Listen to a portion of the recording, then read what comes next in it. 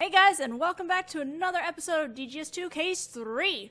The jurors have finally put in their verdicts after like a whole trial day and into this one where they didn't actually do anything up to this point. This is literally our first closing argument for this case, for this game. And I'm pretty sure it's probably going to be the only one considering how far into this case we are already. So it's very interesting.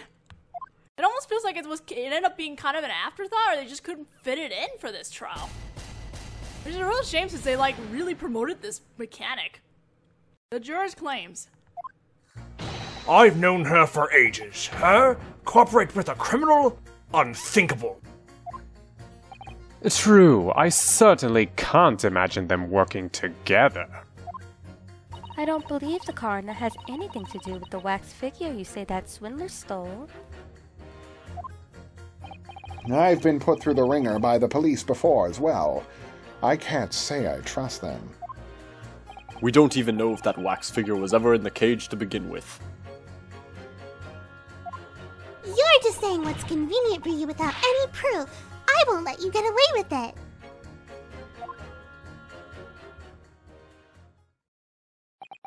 It sounds like this wax figure is the final sticking point. This wax figure has a build that's almost the exact opposite of the victim's, and its face isn't even visible. I must admit, I admire your extreme courage for indicating this as the body double. It's true. I'm perfectly aware of how unnatural this wax figure business is. But that's the part that makes me think it must be a clue. What do you mean, Naruhodō-sama? I can't really put it into words, but I think there was a reason that this thing had to be used as the body double. A reason that it had to be the wax figure. And there must be a meaning behind whether or not it looked like the victim. In that case, we definitely can't allow the trial to end here. Yeah, you're right.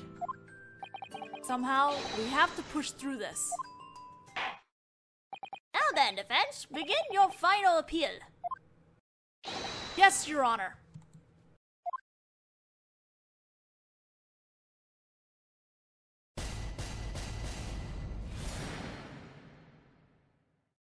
Let's go.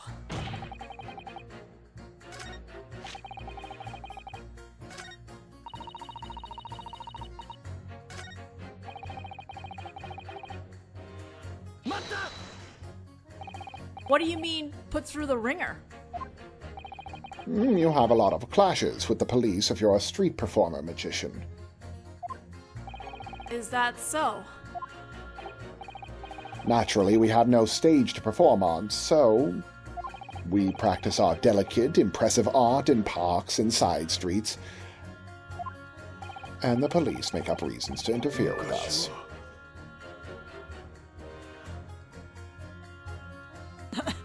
Hello. Everything okay, Aramo-san? Who are you calling a murderous officer? Sorry. I heard that you look like him, so... We look nothing alike. You want to be arrested for disrespecting an officer? Damn you, Holmes-san. Okay, your mistake was actually listening to Holmes. Setting that aside, you clearly seem to have something you want to say. After hearing Juror 3's statement. In my day...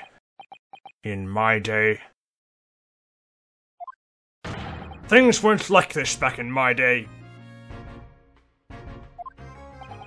What were they like?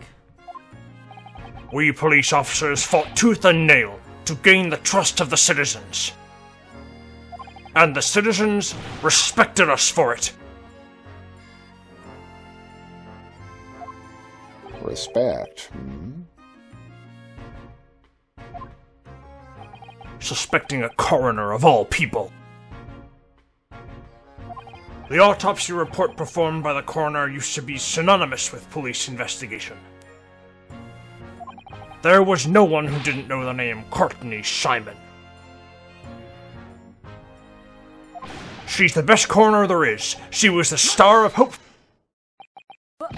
One moment, please. Who is this Courtney Simon person you just mentioned? Huh. Sorry about that. I got a little overexcited for someone my age. Apparently, Simon was Dr. Sapp's maiden name. Her maiden name? Her name before she got married, huh? Ah, right. These days her name is Sith, isn't it? Simon. I feel like I've seen that name somewhere before. Back then, we had a passion for justice blazing in our hearts.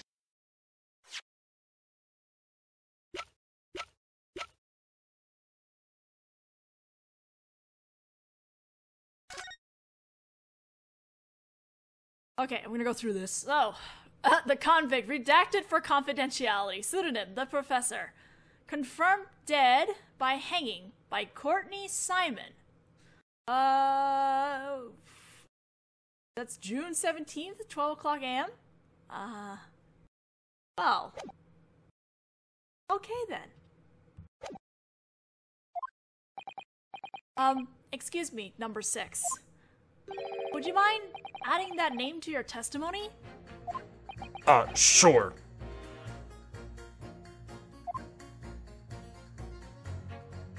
Her former name was Courtney Simon. She was a legendary coroner.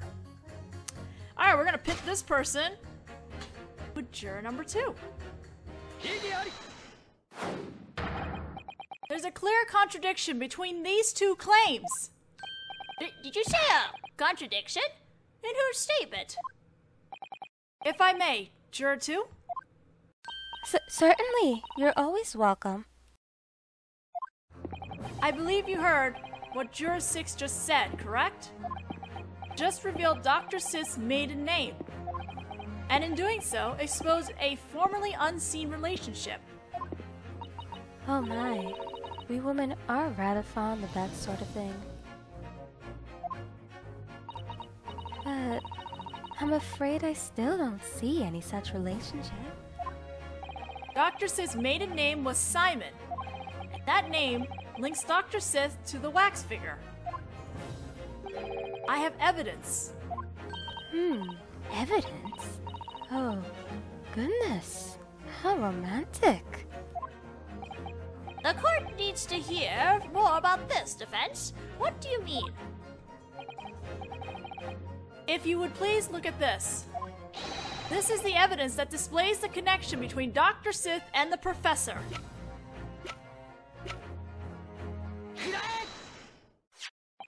I have here an autopsy report that was filled out 10 years ago. 10 years ago? Whose is it?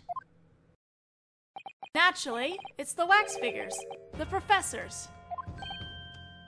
The professor? If it's that of the murder, then that must mean... Yes, it's the death certificate that was filled out following his execution.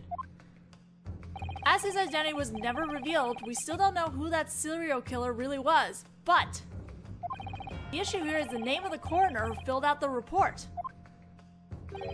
Courtney Simon. Courtney Simon? What? 10 years ago, she filled out the professor's autopsy report, and Enoch Drebber went to the trouble of kidnapping his wax figure. Of all his options, he went with the professor, who was a completely different build from Mr. Kingsley. So are you saying that there's some sort of suspicious relationship there? Yes, it certainly seems that way.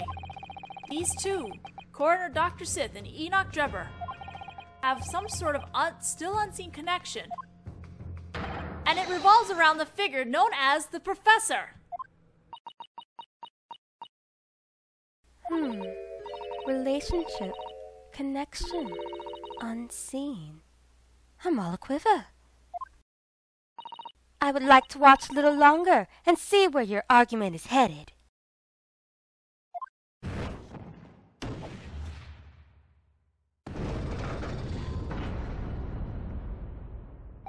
I agree. We can't allow the trial to end like this.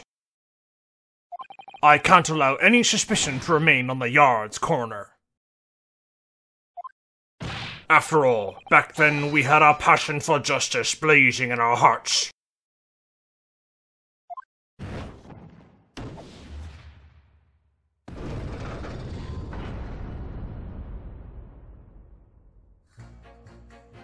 The point that swindler and the coroner have in common is the professor. That's a new statement. Alright, we're gonna go talk to Mr. 4 now. Do we not know? But didn't you also say that the teleportation was just an illusion? I certainly did.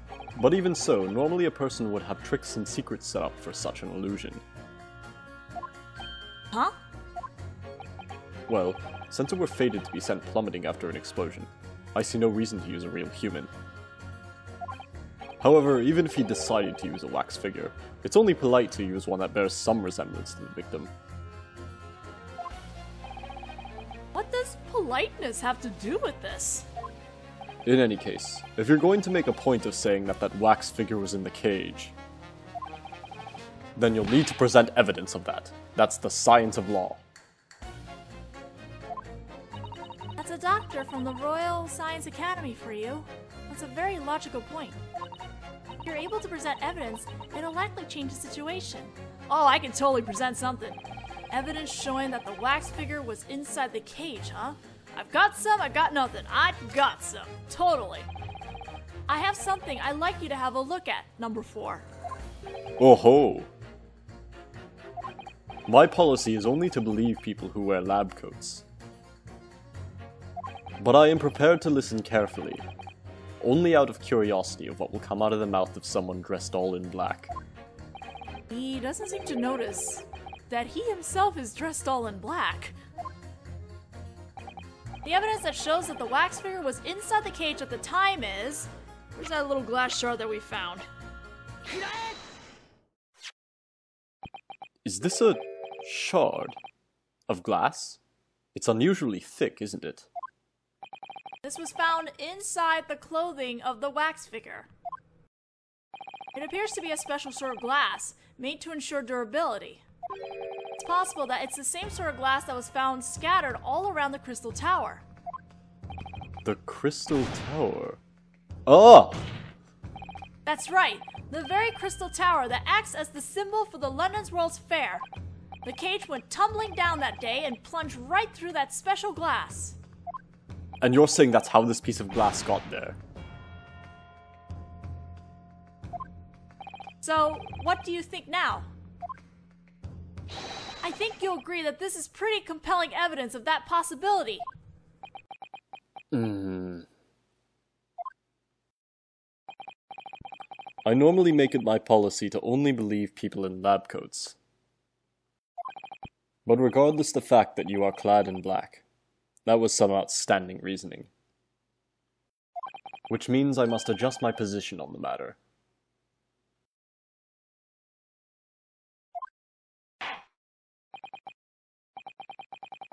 In that case, please state your new position. It sounds like there's a high probability that the wax figure was inside the cage. We can deduce that from the shard of glass. Alright, we're gonna pit number 4 with the child. Oh my goodness. There's a clear contradiction between these two claims. Contradiction, you say? In whose statements? Sorry to bother you while you're enjoying that corn on the cob, but may I have a word, Juror 5? Are you talking to me? I didn't just make up something convenient without any proof. The wax figure really was in the cage that day. And as I just proved with evidence. What? Really? Are you saying you don't get it? Corn on the cob is about the only thing I really get.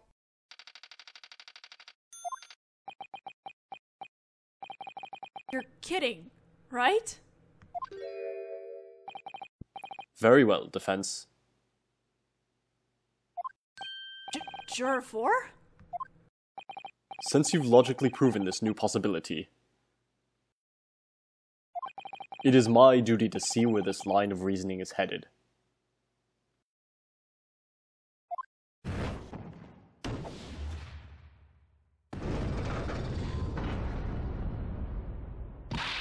Me too, then. Huh? This bloke's an important scientist, so whatever he says is probably right. I'm no match for corn on the cob or important people.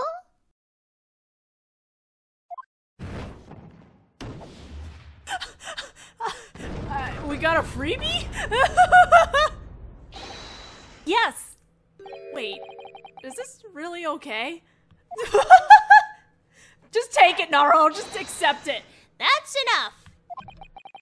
As a result of the final appeal, the jurors' votes have changed. 2 for guilty and 4 for not guilty. Therefore, the court has not come to a unanimous decision. And the trial must continue.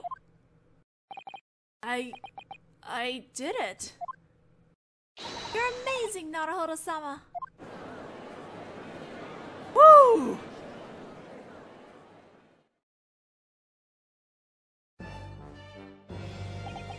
The serial killer, the professor. So this wax figure was used as the victim's body double. Though the claim is incredibly difficult to believe, it's clearly true. However, it seems we will need to investigate the claim further. The wax figure is the thing that links Mr. Drebber to Dr. Sith. There must be some sort of special significance behind it. And just what do you claim that is? Going to investigate that further via evidence and testimony. Uh, In order to gather more information about that wax figure, we'll need to call its owner as a witness. Its owner? Madame Roussaud. Prosecutor Van Zeeks. I was sure he'd raise an objection to this, but... Understood. Let us subpoena Madame Roussaud at once. Defense. Yes, sir. Bear this in mind. Right now, you have your fingers on a seal that must never be broken. Just letting you know, it will probably be broken either in this thing or later on. Now then, the court will adjourn for a 45-minute recess. The prosecution will prepare the new witness during that time. Madame Roussaud, as you wish. We are continuing. There's going to be a to be continued here, I believe, but we are definitely continuing. We have 10 minutes.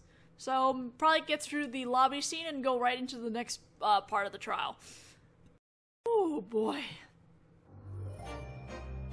Professor thing, man.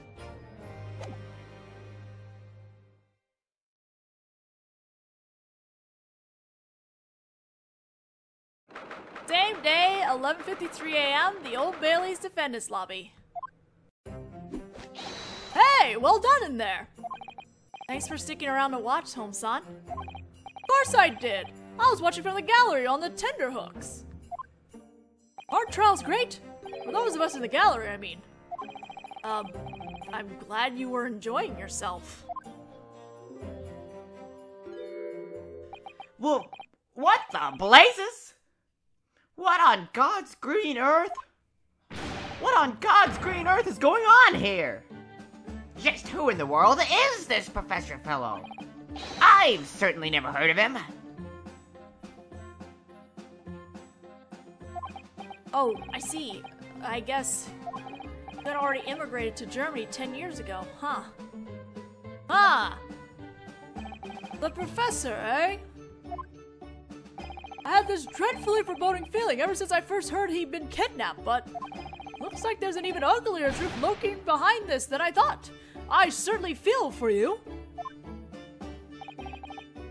Everything about this case seems to be hitting Prosecutor Van Zieks pretty close to home, too. You're likely correct about that. Not only is our client Juror-sama a friend of his from his university days, but the wax figure that had been dragged into the picture is of the serial killer who killed the older brother he so deeply respected. I'm willing to bet that even Reapy couldn't have imagined you tossed something like that at him. Right. Regardless, what exactly was the professor incident? What do you mean? First it was Juror-sama, the engineer, then Dr. Sith, and now Lord Van Zieks. I think that everyone in this trial could also have connections to that incident. It's almost as if I'm the only one here who had nothing to do with it. Is that what you're trying to say? Oh, well. I'm relieved by that fact, and yet I can't help feeling a tad left out. Pardon me. Hi! Dr. Sith! Oh well, what have we here? Dr. Courtney Simon. Mr. Sherlock Holmes, you would show up here, wouldn't you? Would show up here. Whatever do you mean? You were the one who instructed Gregson to receive that 10-year autopsy report, were you not? Oh, me? I'm afraid my lips are sealed. Well, Gregson's weren't. He told me. Oh no, Gregson, are you in trouble? It's been 10 years already since that incident. I was shut away in the prosecutorium, armed with naught but a single lancet. And now I feel as though the stench of death and antiseptic from that victim still lingers on my person. I heard a few things about you from the police officer Juror earlier. I've indicted you as an accomplice. Mind taking the stand and testifying about the truth. I'm afraid that would be rather difficult. Van Zieks will not be calling me as a witness in today's trial. Lord Vortex has forbidden it. Why? Lord Vortex? There's a seal that must never be broken, and it's on the Professor incident. Kindly accept that you won't be able to drag me into this. You want to bet? So you're going to flee and hide? How cowardly! I've always fought crime head on, doing only as I thought was right. And I have no regrets about my conduct. 1. I came here to tell you that, and nothing more. Now then, if you'll excuse me. Yeah, sure, that's what you think, but you are on edge. You are on edge, because this boy is totally gonna bring you into the courtroom. Somehow. Seal that must never be broken, huh? I wonder what that could mean. No need to worry. Once the trial reconvenes, you'll find out whether you want to or not. Huh? Well, it looks like the time is near. I'd better be getting back to the gallery. I'm a member of the audience today, after all. I think he's enjoying this a little too much. Alright, let me just warn you about one thing. In the trial ahead, if there are facts that remain even slightly obscured, you mustn't avert your eyes from them. Hunt down the truth and don't stop. No matter what happens in there, make sure you pursue every last detail to the bitter end. I will. Thank you very much. Right then, I'll be off now. I'll be cheering you on while chewing away on this caramel that I just bought.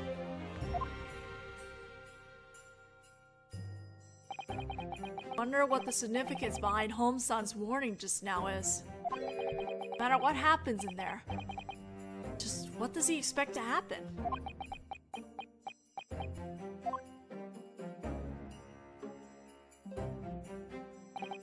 This next section of the trial is the last hearing this case will ever receive.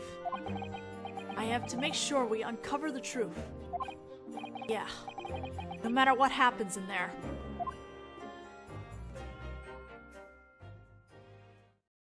Whew.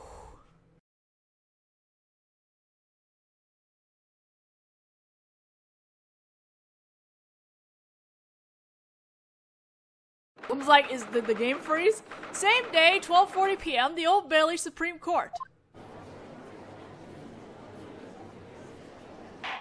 Now then, in the name of the Queen, court is hereby reconvened. Have the prosecution and defense prepared for their cases? The prosecution is ready. Defense is also ready. This trial began with the accident that occurred at the London's World's Fair. Ever imagined that it would end up involving a condemned prisoner who was executed 10 years ago? I doubt anyone could have predicted that. Very awkward. Although that seems to be the case for all the cases handled by this attorney. Now then, the court will proceed to perform verification on the wax figure presented by the defense. Lord Van Zeeks. Your Honor. What are the preparations for Madame Rousseau's testimony? They proceeded without a hitch. Madame is currently waiting in the witness lounge. In that case, have the witness enter the court. As you wish. Bailiff, escort Madame Rousseau to the witness stand. About to enter the next stage of the trial. Whoever is the killer in this case, then he had an accomplice, and that person was Dr. Sapph. Link between the two of them is that wax figure. Wax figure of the serial killer, the professor. It's the only key that links these two. They have nothing else in common. All I can do for now is pursue that small possibility. We can do this, Naruhodō. We got this. Alright, probably do the same method, see if I can get up to her, like, starting a testimony. State your name and occupation, witness. Bernette Rousseau. I am a wax figure artist, and the proprietor of Madame Rousseau's Wax Museum. I'll be opening my next exhibit soon, so please pardon me for continuing to work up on here. Work on up here, on the stand. Looks like Holmes-san's already had a mold made of him. For some reason, I feel a mysterious emotion welling up inside of me. A few days ago, a single wax figure was stolen from your museum. Is that correct? Yes, that's correct. Personally, I considered it a kidnapping. A kidnapping of a wax figure? Yes, because the kidnapper demanded ransom money. But, according to what I heard in the lounge earlier, that wasn't the case. Apparently, he stole it to use it as body double for the victim in a murder. That's the defense's claim, in any case. This is the victim in the case at hand, Mr. Conrad Kingsley. Oh, I'm familiar with him. I have a figure of him in my villain's corner. You hardly need more than a single look to see that their bills are totally different. But maybe there's a strange resemblance in their faces or something. Are you trying to say that you want to see what the professor's face really looks like? I have the key to his mask right here, though I've been forbidden to open it. Ridiculous! I beg your pardon? Don't know what the face looks like beneath that mask, but there's no way it's modeled after the professor's real face. A valid point. The serial killer's identity was never once revealed. The trial was carried out in absolute secrecy, in the presence of Her Majesty the Queen. And the murderer was then executed. His true identity is a national secret. The idea that a lowly museum owner could have gotten her hands on it is unthinkable. It would seem that you're not familiar with the Ryūnosuke family creed. Ryūnosuke family creed? The Ryūnosuke family always makes molds using the real person to breathe life into our works. The face molds are taken from the people themselves with wax. That's our creed. It's a famous rumor regarding the Ryūnosuke family. Apparently, during the French Revolution, your predecessor made a wax figure of the Queen right after she'd been executed at the guillotine. Yes, but that was around 100 years ago. It said that a mold was made using the Queen's decapitated head. Yes, it's still on display in the Chamber of Horrors. We'll do anything in order to get a mold made from the actual person. What fearsome tenacity! Oh god, I'm reminded how creepy this part of the frickin' trial was. The only thing that can breathe life into wax is being cast from a real person. That's the essential point that has been passed down through my family for generations. Then, under that mask is... Yes, the face was made using a mold taken from the actual professor and has been hidden away. Ludicrous. Impossible! The professor plunged all of England into the depths of terror. Thanks to that, he's still a very popular part of the special exhibit room. By all means, please pay us a visit to see the serial killer rising again from his grave. It appears that we will need to hear this witness's testimony regarding that unsettling wax figure and the involvement of the witness herself. Certainly, Your Honor. And we'll listen to her mysterious and creepy testimony in the next video. So I'll see you guys then.